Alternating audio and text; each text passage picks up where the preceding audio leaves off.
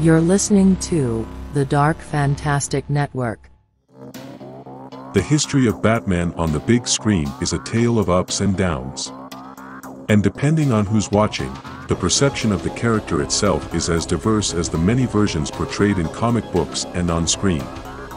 From the terrible campiness of Batman and Robin, released in 1997, to the haunting final scenes of The Dark Knight Returns, released in 2008, Batman has gone through it all. Then there is 2022's The Batman. Following on the heels of Christopher Nolan's superb The Dark Knight trilogy, any filmmaker would have struggled to find an angle, an attitude, with which to deal with the character of Batman, that would feel stylish and fresh. Co-writer/director Matt Reeves, a master of visual style and big canvas cinematic storytelling, tries to do just that, choosing to start his version in year 2 of the Batman's adventures. It's a risky but potentially rewarding move, giving the film an urgency and a freshness that could pay off. But the problem with The Batman is apparent from the get-go. It is the film's tone. From the first few minutes, the ominous music, and Robert Pattinson's heavy-handed voiceover, it's obvious there's something off about this approach. And it becomes clear as the story progresses, and the minutes, and then the hours, pile up, that the filmmakers behind this tale take more wrong steps than right ones.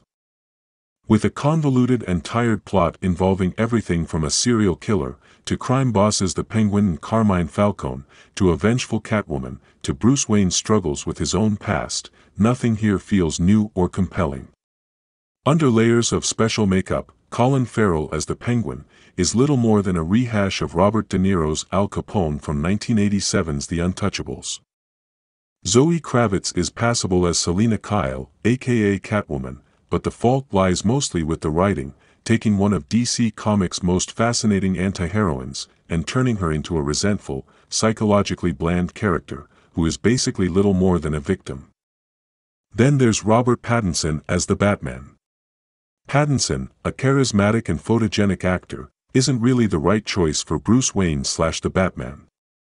He has the good looks, but lacks the physicality and the nuance needed for such a psychologically complex character.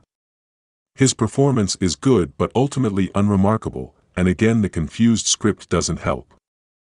Of the main cast, only Jeffrey Wright as Commissioner Gordon and John Turturro as Carmine Falcone acquit themselves. Which brings us to the main problem with the Batman. Matt Reeves. As co-writer and director, Reeves is wholly to blame for why the movie doesn't work.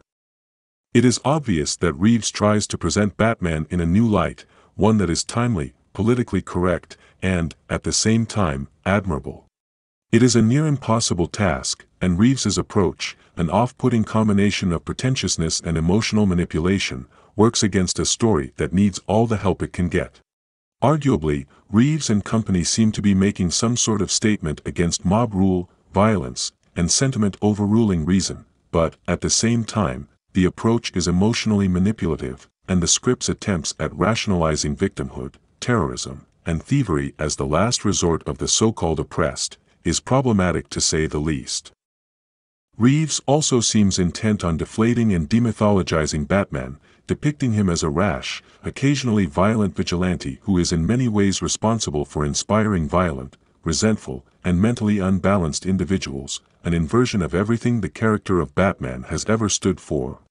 This narrative choice might have come off much better if Bruce Wayne's motives and psychology were delved into with any semblance of depth, which is not the case here. This seems to stem from Reeves himself being ambivalent towards the character of Batman. In a Time magazine interview, he calls the Batman completely sheltered and has this moral superiority. He encounters Catwoman in the underworld and assumes she's morally corrupt. And he's entirely wrong about her because he didn't have to struggle. The movie ends on a thought-provoking note, with a contemplative Batman rethinking his approach and trying harder to set a better example. But it is a downbeat ending to a downbeat film, which commits the cardinal sin of being the least entertaining Batman film ever made, and one which fails where it really counts, presenting Batman as a hero who is flawed, but, in the end, an inspiration. Overall, The Batman is a morose and bloated film. At its best, it is a visually stylish if lame thriller. At its worst, it comes off as a mediocre crime drama which just happens to feature Batman.